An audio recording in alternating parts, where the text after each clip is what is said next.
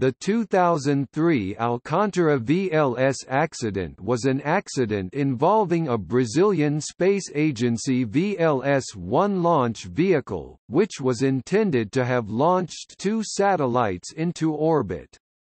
The rocket exploded on its launch pad at the Alcântara Launch Center, killing 21 people. This was the third attempt by the Brazilian Space Agency to launch the VLS rocket into space.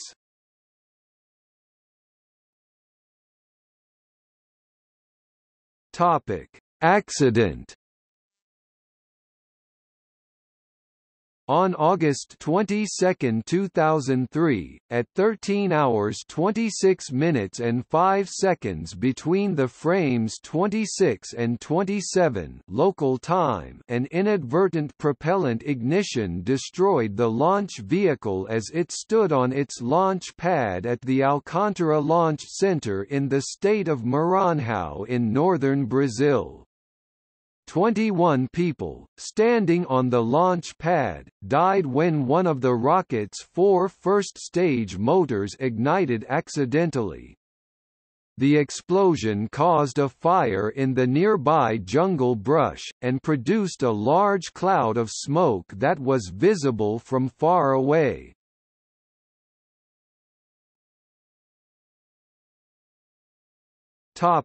Aftermath. The explosion leveled the rocket's launch pad, reducing a 10-story high structure to a pile of twisted metal. The rocket had been scheduled to launch in just a few days and had 2 satellites on board when the explosion occurred. After the explosion, the Brazilian Space Agency was criticized for using solid-fuel rockets, which are easier to build and ignite than liquid-fuel rockets, but also dangerous because they lack throttle controls and emergency shut-offs.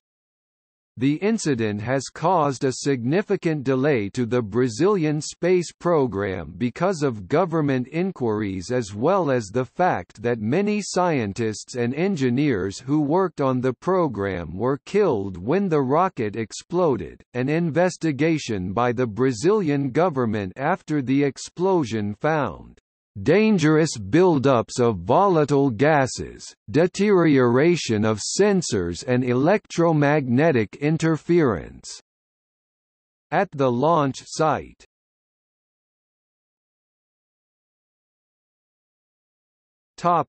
See also: List of space disasters.